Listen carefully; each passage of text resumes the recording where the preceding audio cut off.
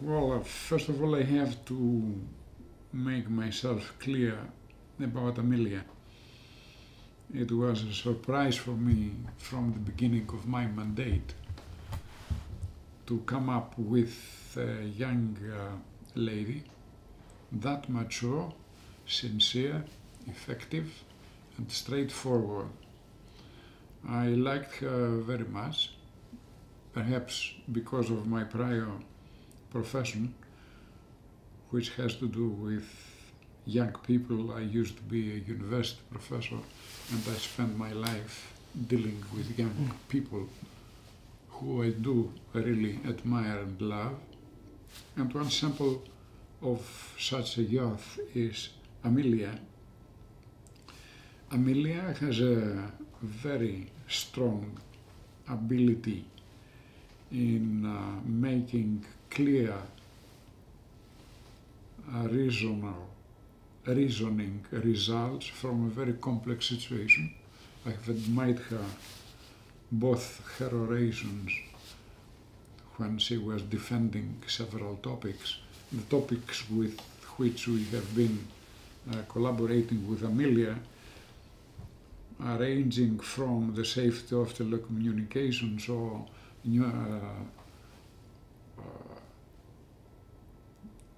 internet neutrality to consumer goods protection, right protection, and several things having to do with the rights of the common people.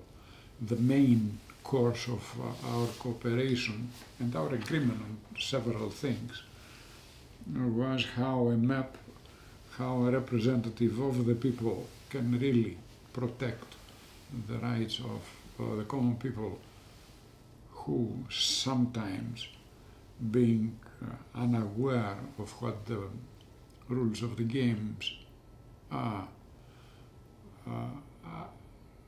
not able to protect themselves. And that's the special role a map has to do, representing people. Amelia was very effective doing that. As I said, it's a very honest person. He has the ability to express herself in very fluent English or American language, very competent in doing so. So she has a driving force, which is the idea she is forming by her political thoughts about what should be done in Europe and what is our task as Europeans. And therefore I find the combination of all this render her quite necessary for the European Parliament. And I would suggest her patriots to vote for her. It will be a right and clever thing to do, sending to the Parliament young people who will clear thinking patterns and clear vision of what is coming.